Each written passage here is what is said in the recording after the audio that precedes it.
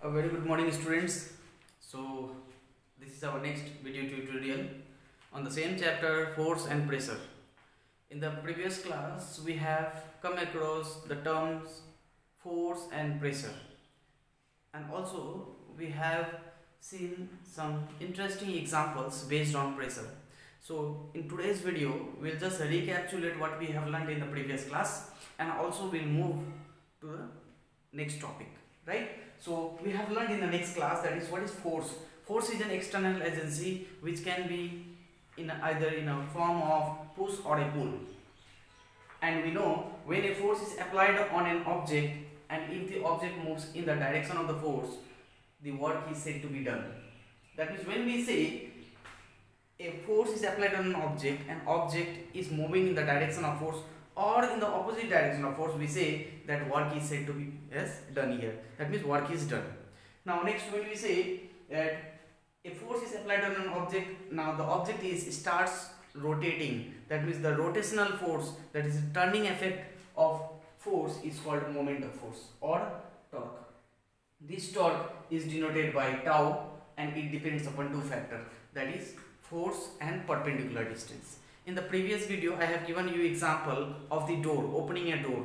Now if the hinges are having a maximum distance from the point of application of force, that means from the handles, then we say that we have to apply a less force, that means less pressure, in order to open that door. Now if I consider that the locks or the handles are very close to the hinges of the door, then we need to apply more force.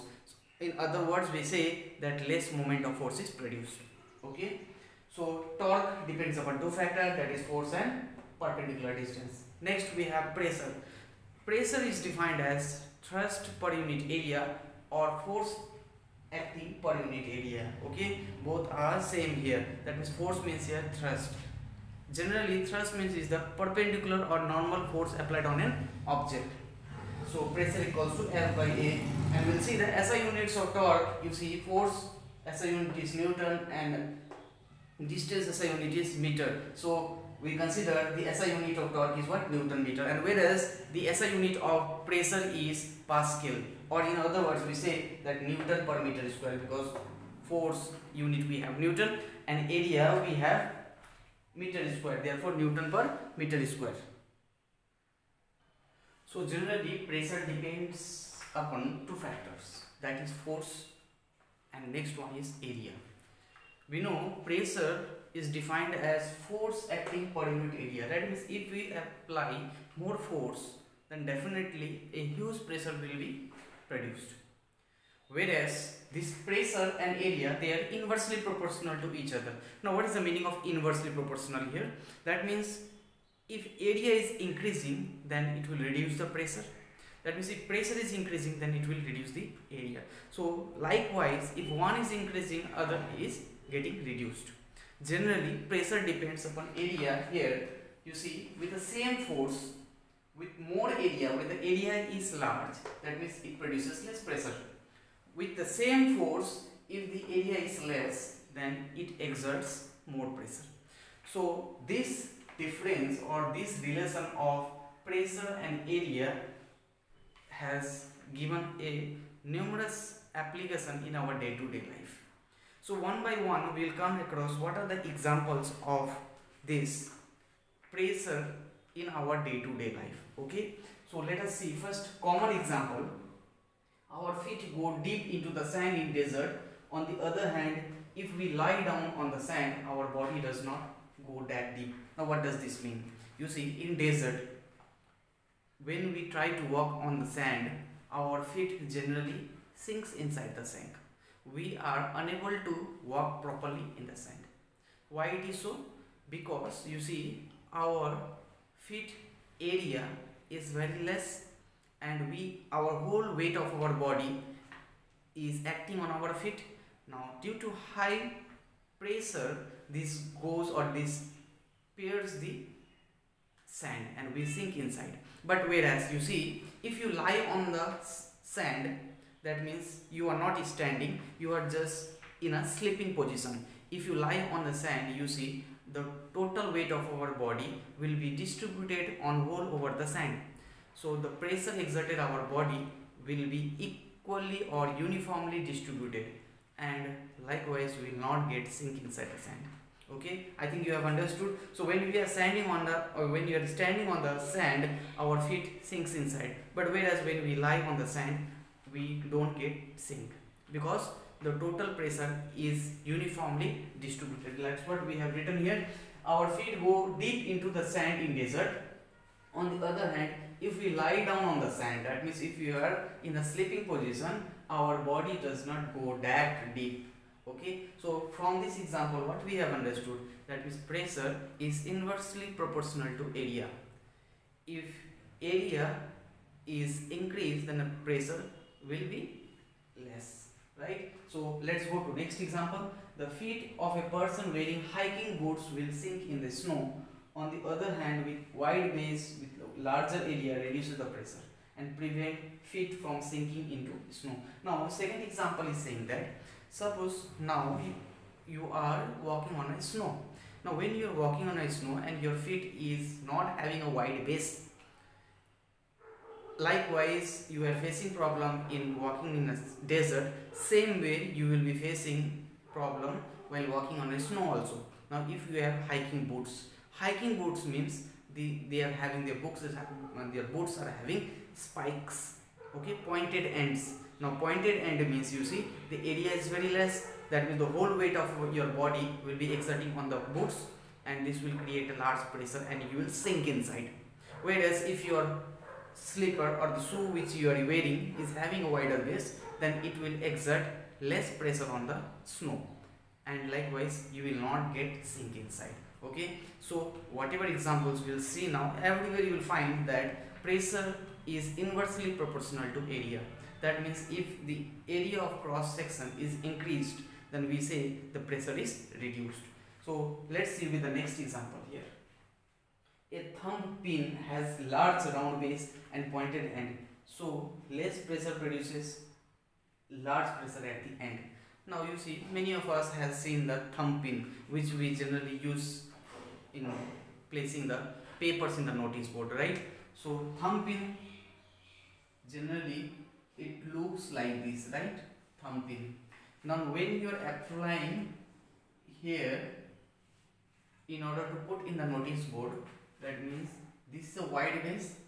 Now it will exert less pressure in your thumb, but with the same force which you are pressing, it will apply a huge pressure here, because it has a pointed end. That means area is less and here area is more. So if area is more, it will exert a less pressure. If area is more, it will exert a less pressure. That means you will find less hurt in your thumb. But whereas pointed end, that means if less area, then it will apply more pressure. Then easily the pointed end will go inside the notice board, right? So here also we have seen that pressure is inversely proportional to area. Next we find that school bags have broad straps to reduce pressure. School bags, the belt of the school bags, if it is thick enough, then it will exert a less pressure on your shoulder. But whereas if the school bag is having a thin belt, that means the straps are very thin, then it will exert a huge pressure on your shoulder. So not only that, you see, suppose when we go to a market and we carry the carry bags, right? The bag which we do, and if the bag handle is very thin, then it will hurt your hands. That means it will exert a huge pressure in your hand. So here also we have seen that the pressure is inversely proportional to area. Okay, so apart from these examples, we have other examples, numerous examples based upon this topic. It is a very interesting topic. You see, camels, we were unable to walk on the sand in desert because our feet was very small. But whereas camel can easily move on the desert because they have broad feet. So as they have broad feet, they exert a huge area, they cover a huge area of the sand, and the whole weight of their body gets redistributed on the sand. And likewise, as area is more, area occupied by the feet of the camel is more, then the pressure exerted on the sand is less. So therefore they don't sink inside and they can easily walk on the sand, right? So other examples will have that you see the buildings, those where you are planning to make a 5-story building or 6-story or 7 stories building, then you need to make your foundation very well, right? The foundation is considered here very important factor. Now if your foundation is broad enough, it is covering a huge area, then whichever story you make, that means that because of that pressure your building will not get collapsed. So foundation is very good. So it is very important in each and every field. So likewise we have learned, if our junior classes, in the small classes we don't learn properly, then we will face problem in the higher classes, because the foundation is must. Okay, so these are the factors. And also we have seen knives has a pointed end. Now if your knife is blunt, now it will be very difficult for you to cut the vegetables. So the pointed end means area is less, and with the same application of force it will produce a large pressure. So due to huge pressure, the vegetables will get cut easily. So these are the examples we see. Now one more example I remember here, you see the vehicles or the bicycles which you ride. If the tires is not inflamed, that means if the pressure of air is not there in your tire, then you have to apply a more pressure in order to ride that bicycle. That means when it is fully inflated, that means if you pump the tire of the bicycle, then it will be easy for you to ride that one. Otherwise you have to apply a more pressure on the paddling on the bicycle, right? So this also based upon pressure and area. So these are the examples which is based upon pressure and area. In each and every cases we see that pressure is inversely proportional to area. If area is more, the pressure exerted will be less. So this is a desert example, that is common example of pressure, point number 1. Okay, point number 2 was the feet of a person wearing hiking boots will sink in the snow because of the pressure exerted by them. But if they use a broad base, that means, did you see the snow shoes here?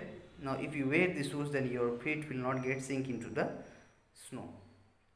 So next you see the shoes having narrow heels, right? So generally if a person is wearing this one, and if she stepped in your feet, then you will get more hurt.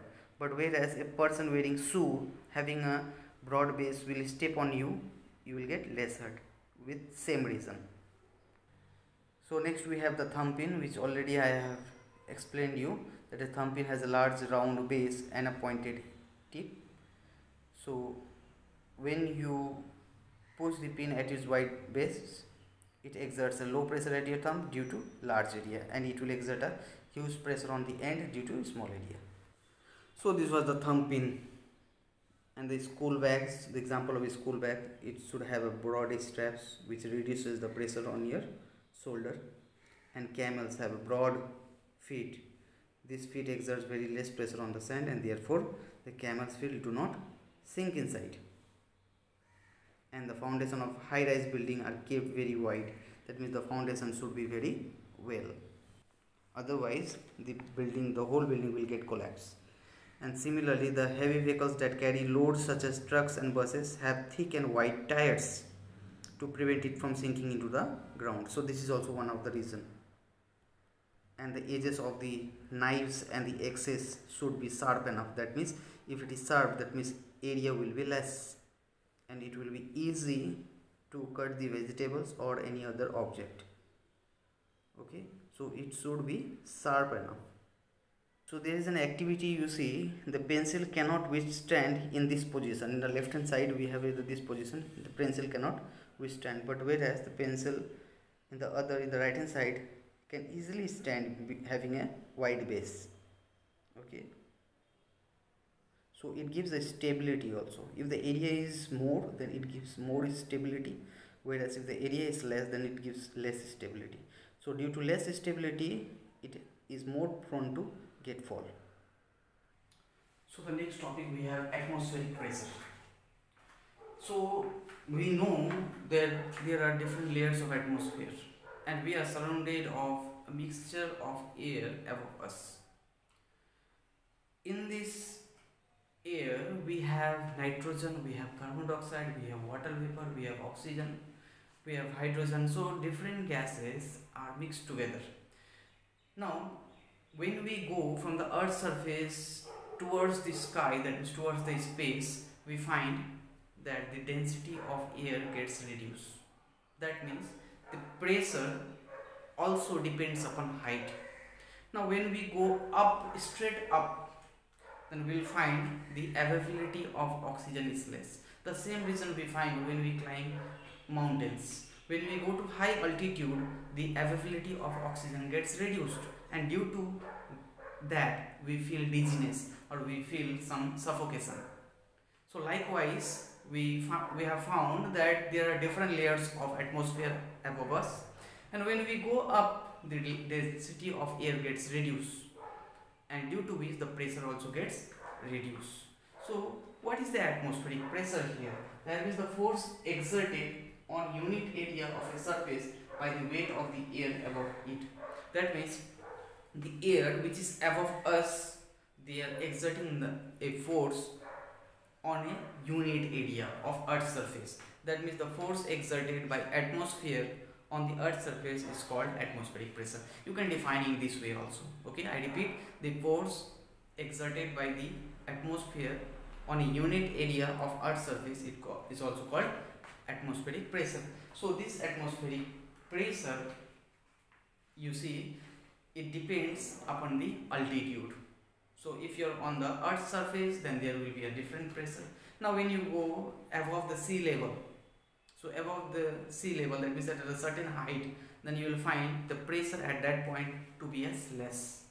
So the instrument which is used to measure the atmospheric pressure, that is barometer, and there are different types of barometer. So generally you see there are a simple barometer, we have a bronze barometer, we have Android barometer. So these are the different types of barometer. Okay, that one will go detailedly in later on. So on the time being, we have found that this atmospheric pressure, it depends upon altitude. So for this video only this much.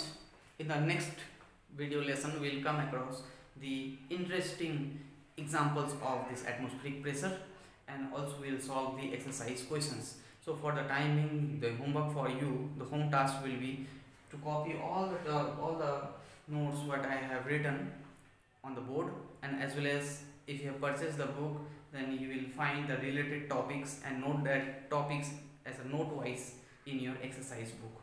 Okay, don't forget to write in your exercise book. The copy will be checked as soon as the school gets reopened, and if you have found that you have not completed your exercise book, then you will not be given any test mark, and moreover you will be detained in class 8. So be careful and complete your task on time.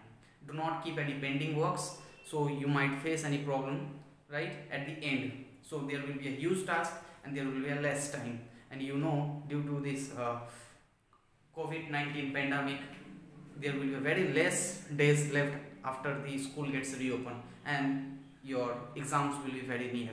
So do not keep any pending works, complete your task on time. Okay, so till then, goodbye.